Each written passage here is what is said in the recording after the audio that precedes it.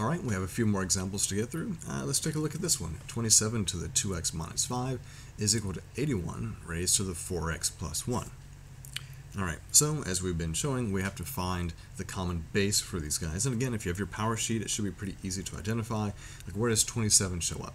So 27, that being the smaller of these two numbers here, maybe you recognize this. You say, well, I know that 27 is 3 to the third. I work with that guy a lot. Okay, well, if that's 3 to the third, what would 3 to the fourth be? Because you know, if you're trying to find 81, and what is it, does it have is it based off of a 3? It's got to be more than 3 to the third. So if you look at 3 to the fourth, and you look at your power sheet, you're going to find out that that's 81. So these guys have a common base of 3. So we're going to rewrite each of these. 27 becomes, as we have shown there on the right, 3 to the third raised to the 2x minus 5. 81 we're rewriting as 3 to the fourth, all raised to the 4x plus 1. Alright, so again, powers to powers, no surprise here. The thing, again, that you have to watch out for is to make sure that you distribute correctly. Make sure you multiply correctly. So, I'm going to have 3 raised to the, now distribute. 3 times 2x is 6x. 3 times negative 5 is negative 15. On the right side, we have 4 times 4x, so that's a base of 3. 4 times 4x is 16x. And 4 times 1 is 4. Make sure that you distribute correctly, make sure you multiply correctly, and everything's going to be fine. We have here each side of the equation written with the common base, which is 3. So we can now equate those powers and say that 6x minus 15 is equal to 16x plus 4. Now, this is a nice linear equation. Our job is to get all the x's to the same side, get constants on the other side, but you want to make sure that you do this in such a way that the coefficient of x stays positive. At least that's what I like to do. So I'm going to move my variable to the right, so I'm going to subtract 6x. And if I'm moving my variable to the right, that means my constant needs to go to the left. So I'm going to subtract 4 on both sides. And we have negative 19 is equal to 10x. Alright, one step away from finishing the problem. So divide both sides by 10, divide by 10, and we are left with x is equal to negative 19 over 10. Right? Doesn't look to be too bad. Now, before we go into the next problem, let's check this with our graphing calculators. Okay? It really shouldn't be too much to check this. So here's what I want you to do. So to check, I don't want you to have to rewrite and replace all the x's with negative 19 over 10. Instead, we're going to cheat a little bit. We're going to type in negative 19 divided by 10. And instead of hitting enter, if you look down here, you see there's a button that says STO with a little arrow. Well, that's the store button. So if I press that button, you'll see that I now have an arrow. And what I can do with that arrow is I can say, I want you to take this value, whatever it is, and I want you to store it into something. Well, the easiest thing is to store it into x. So I'm going to press x. And so now, on this calculation screen, anytime I type x, the calculator is going to interpret that as negative 1.9.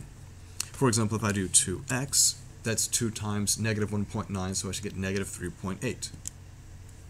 Right? I mean, that seems to be expected. So let's go back to our original equation right here. Let's type in 27 raised to the... Now, you're going to notice that on this particular version, I've got a little superscript right here. So I'm going to change this real quick because I want to make sure that if you're using a regular scientific calculator, that it looks the same way. So if I do 27 and I do the power button, it's going to look like that. So if you do have one of those TI graphing calculators with a two-line display, it's going to look like this. So you have to use parentheses, and then here's what you're going to do. Just type in 2x minus 5.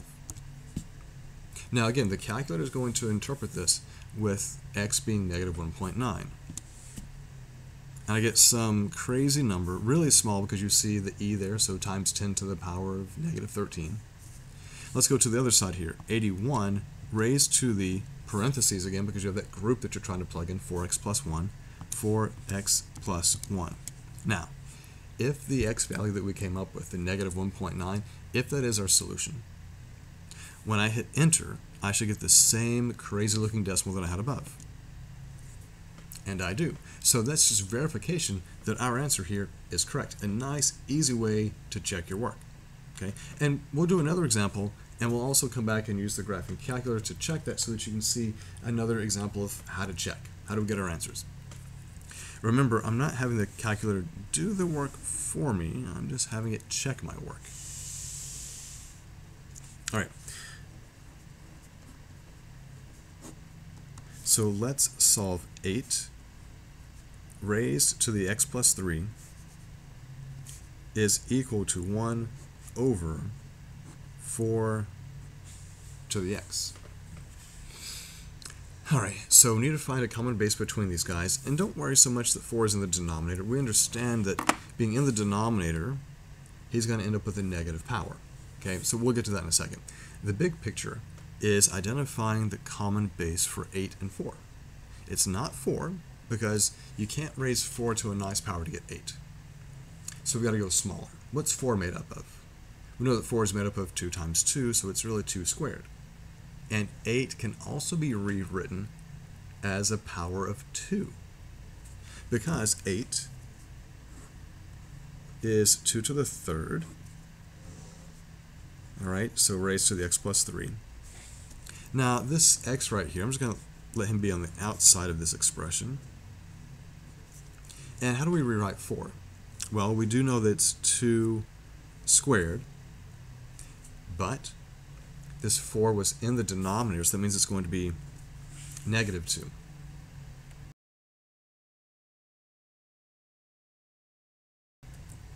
Excuse me. So we now have a common base, so we need to rewrite and work with these expressions. So this is 2. Remember, power to power, you're going to multiply. This becomes 3x plus 9. On the other side here, you're going to multiply these guys, again, power to a power. So that's 2 to the negative 2x. And now, these guys have the same base. And since they have the same base, we can set these powers equal to each other.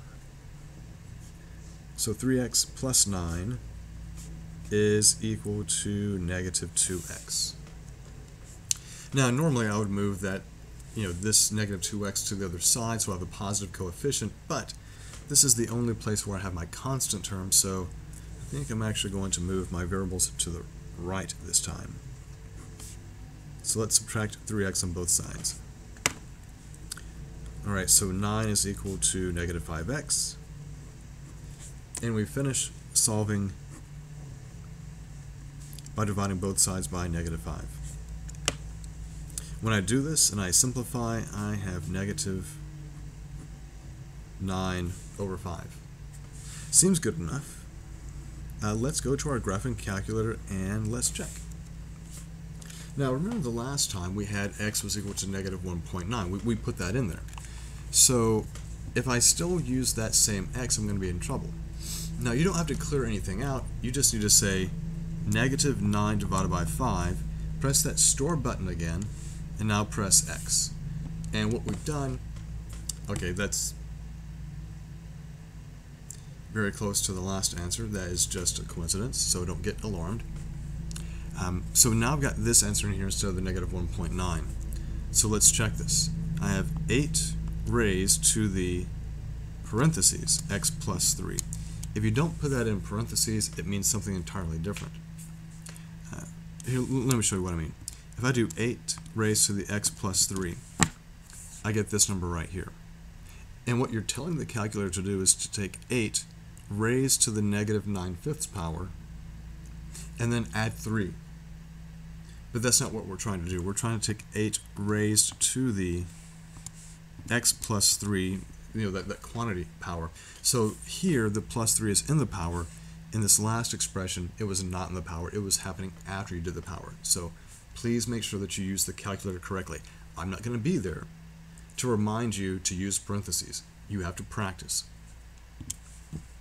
Alright, so I get 12 point stuff, right? Don't really care too much about that stuff. And then I have 1 divided by, I'm going to do parentheses just to be on the safe side here. That's going to be 4 raised to the x. So we got 4 to the x all encased inside that denominator. Let's see what we get. And we get the same decimal value. So that tells me that this answer is correct. I'm feeling pretty good. How about you?